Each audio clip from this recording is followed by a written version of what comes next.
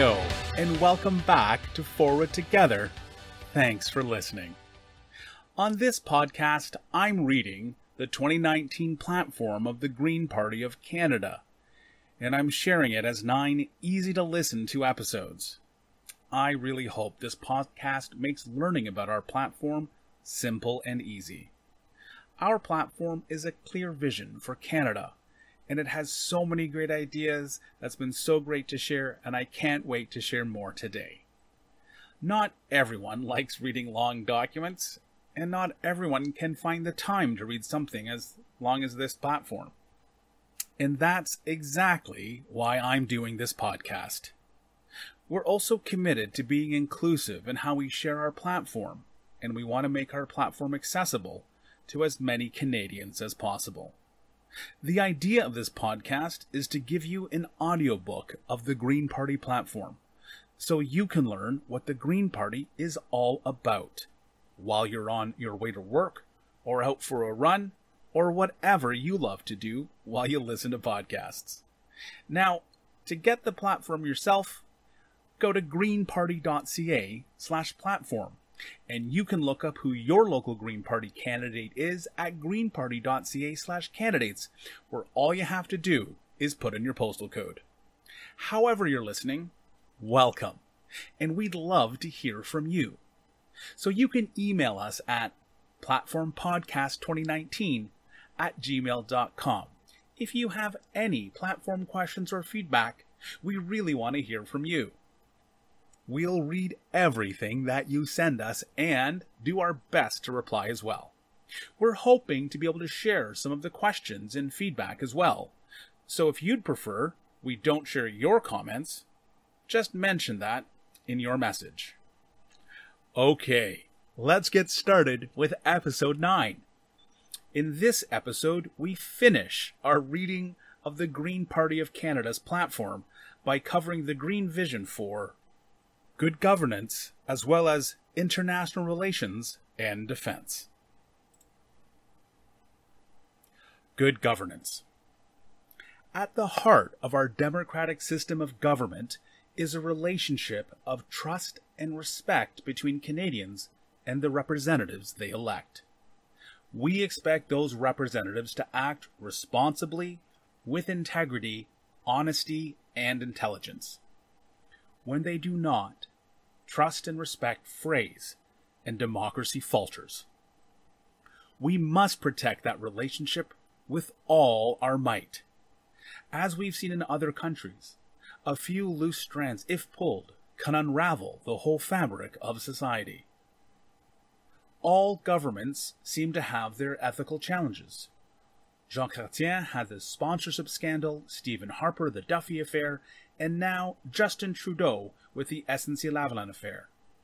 The recent report of the Ethics Commissioner shines a harsh light on the inner workings of a Prime Minister's office to which a powerful corporation had easy access, to the point of getting legislation passed that would allow it to avoid criminal prosecution and pressuring the Attorney General to use it.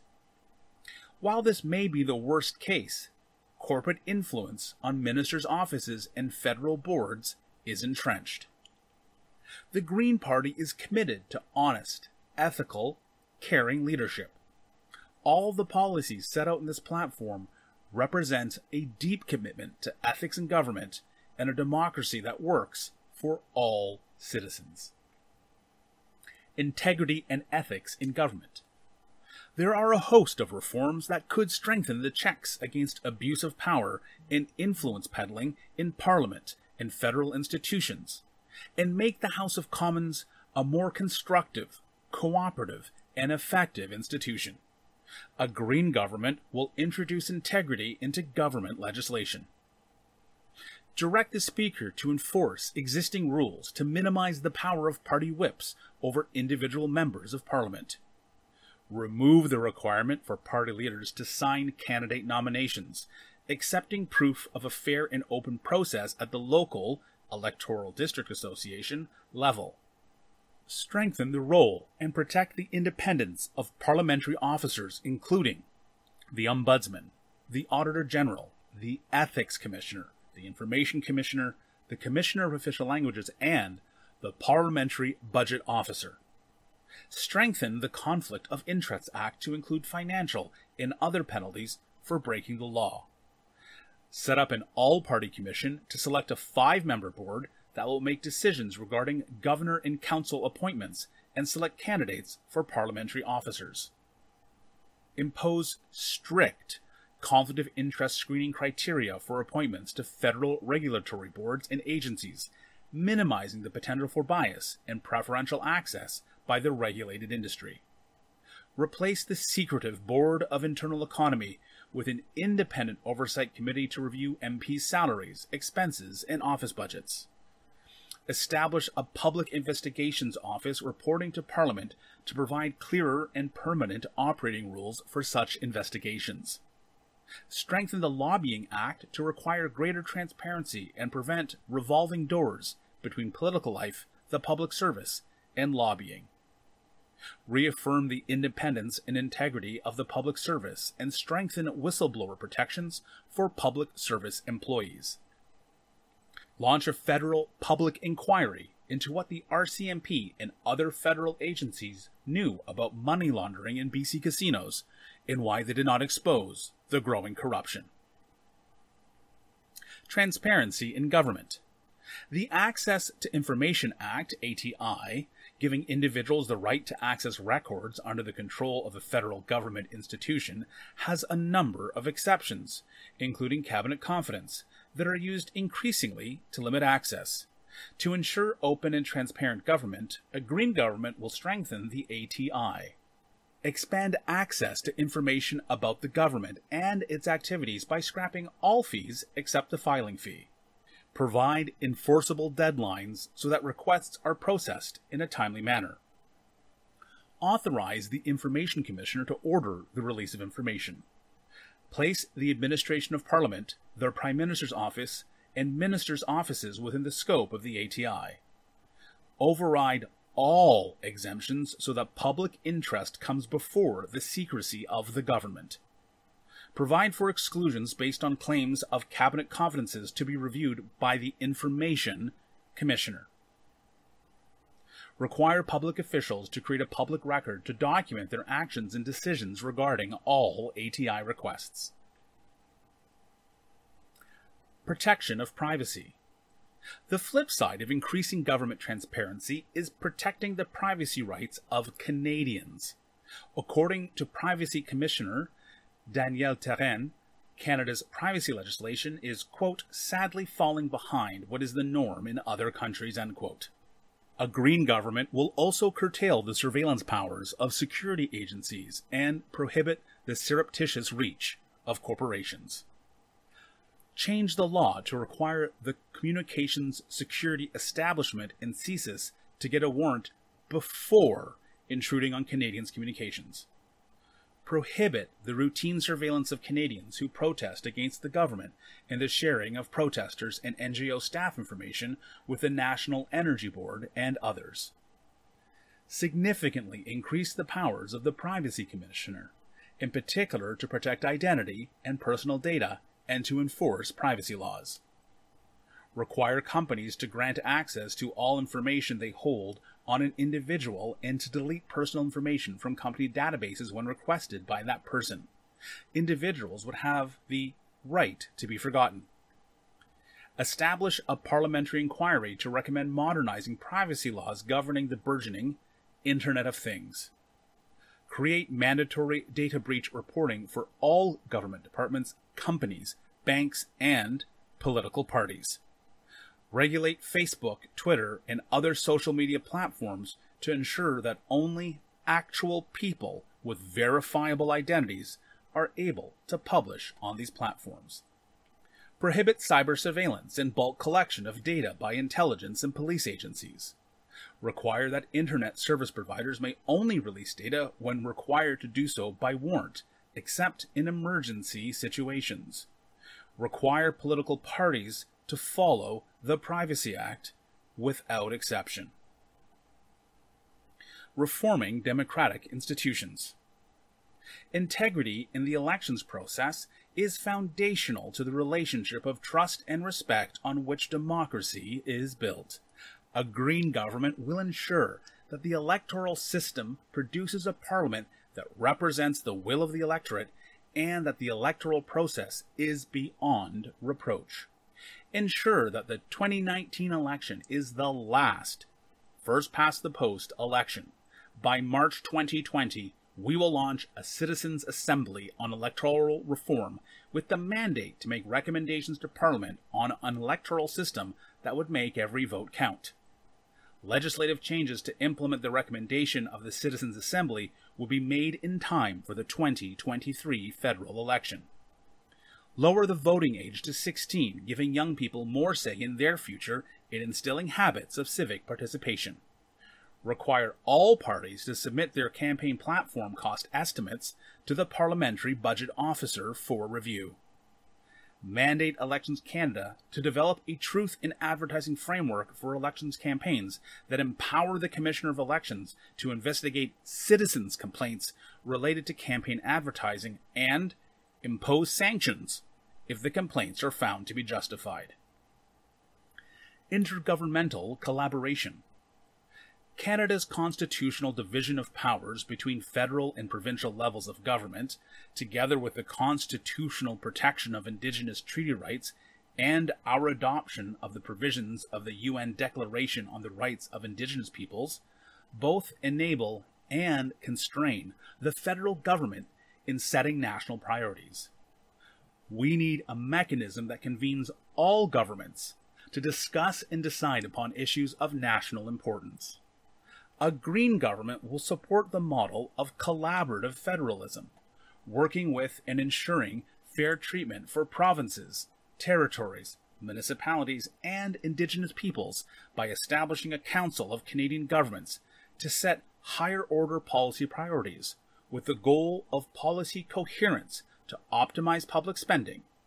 It would include the federal government, provincial/territorial governments, representatives of local orders of government with large city mayors and smaller and rural municipalities, and Indigenous, First Nations, Métis, and Inuit governments.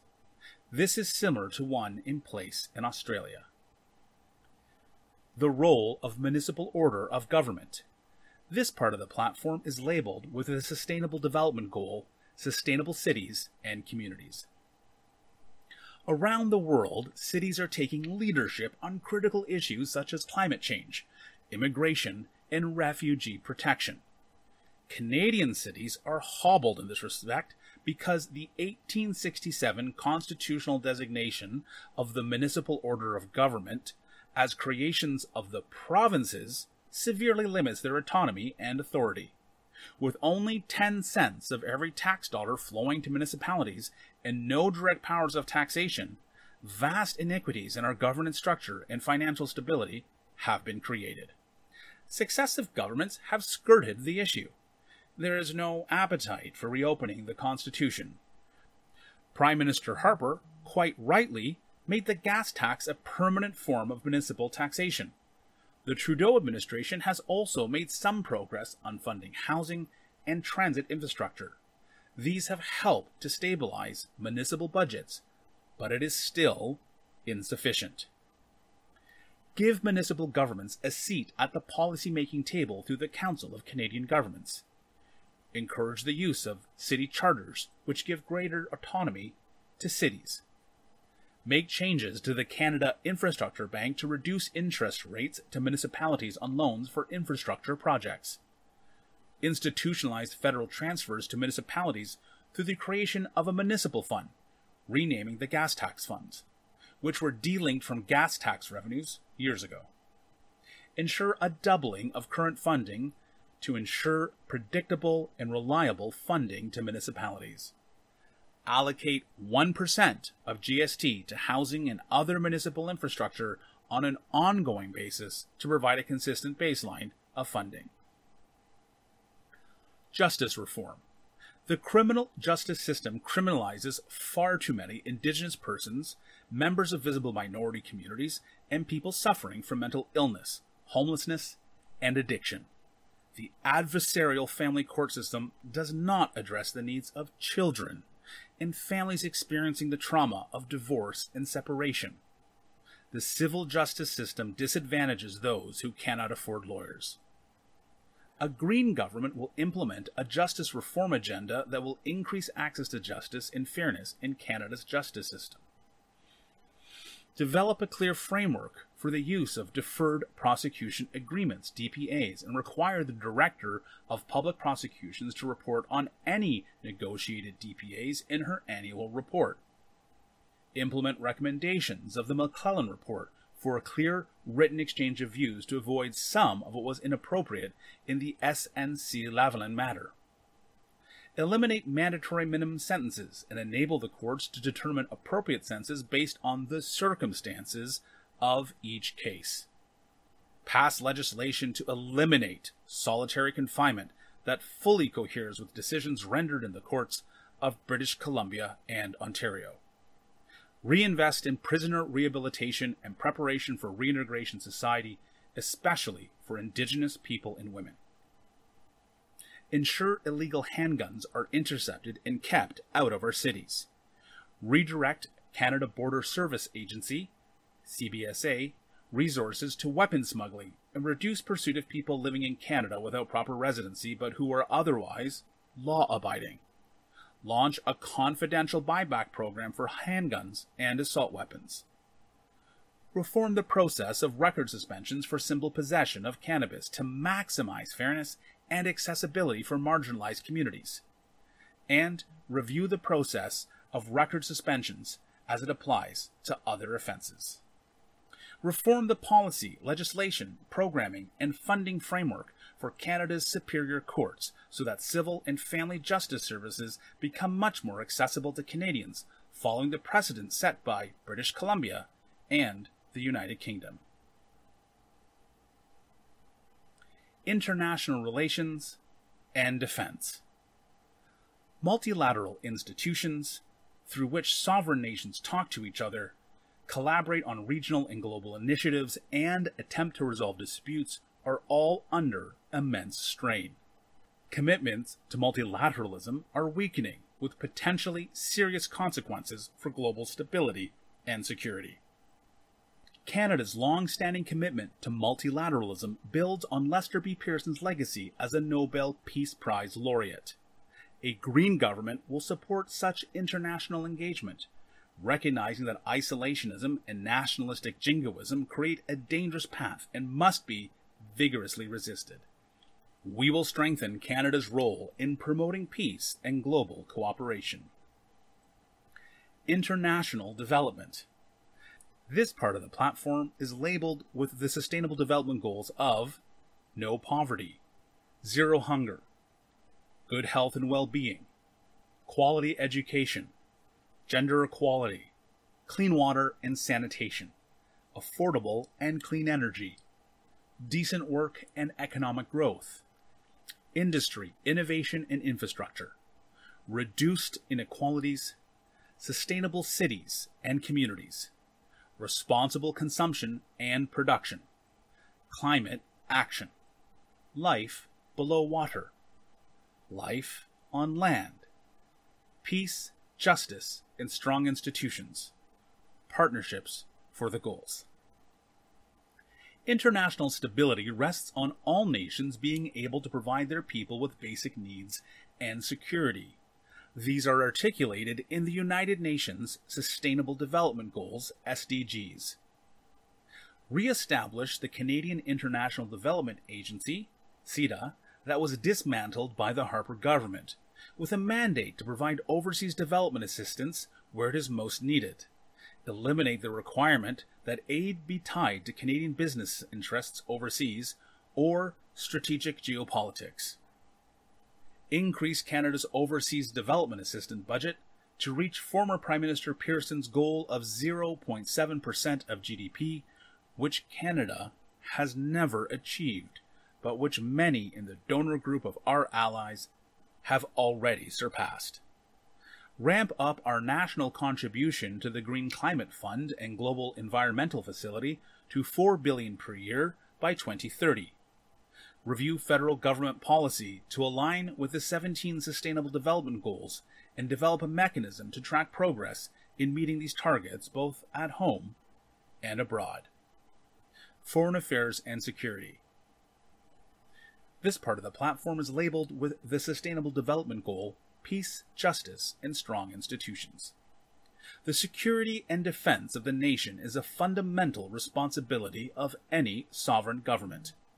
Not since the end of the Cold War 30 years ago has global security seemed so precarious.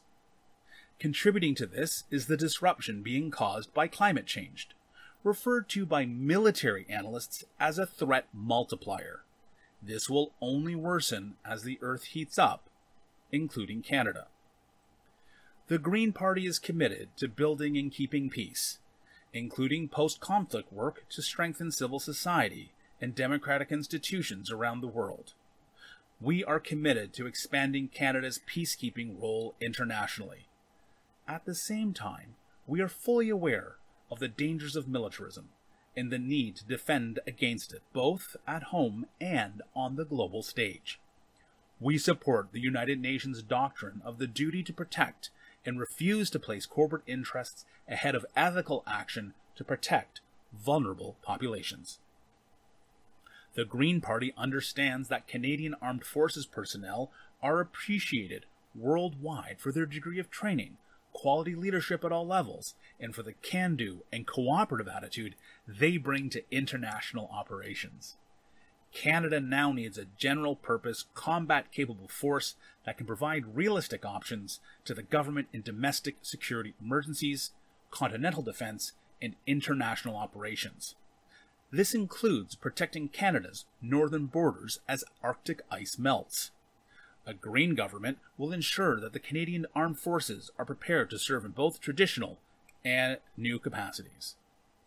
Ensure a consistent capital investment plan with stable funding so that service personnel have the equipment and training they need to fulfill an expanded mandate. This includes naval and Coast Guard vessels that can operate in the Arctic Ocean, fixed-wing search and rescue aircraft, and helicopters.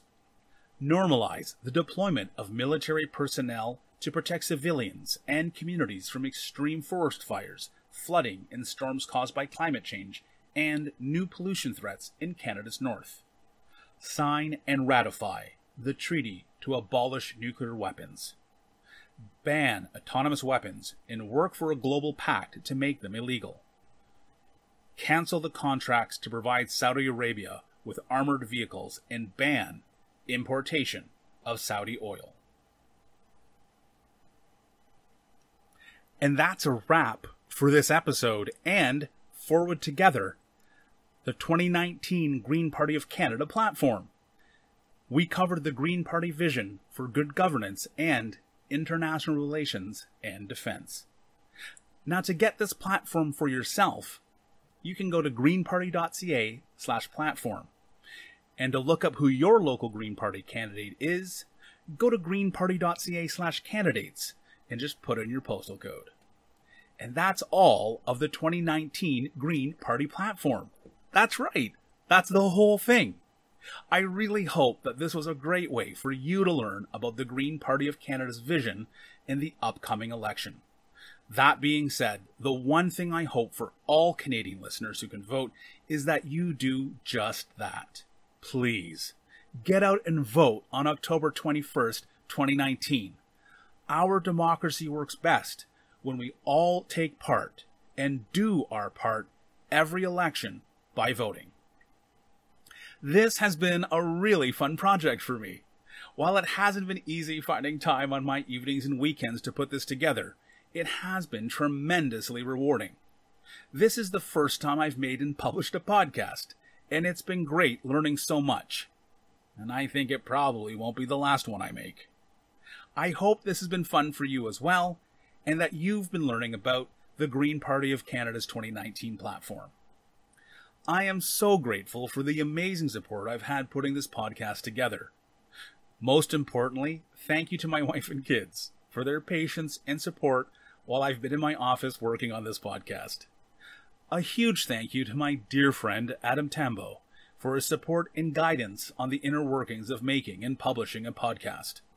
I'm also deeply indebted to Carrie Copley, who reviewed every episode before posting to the podcast. You really helped make this project get online so much faster than I could have done on my own.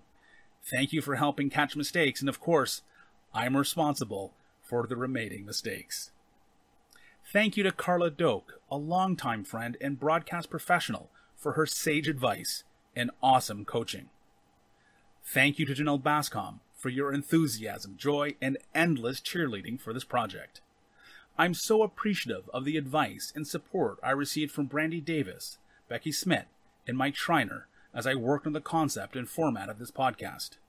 A big thank you to Phil DeRosier for your support and expert advice when I first brought up this idea last week and asked you what you thought of it. I'm so grateful for your friendship and generosity. And a big shout out for our music, a track called Atlas, which is made available by a non-commercial free music license through Filmstro at filmstro.com/music. And last and most importantly, thank you to you. Thank you for your time and attention, for your interest and curiosity, and your willingness to learn and be an active part of this election and the direction of our country. I hope that this podcast has helped you as you're deciding how you will vote this election.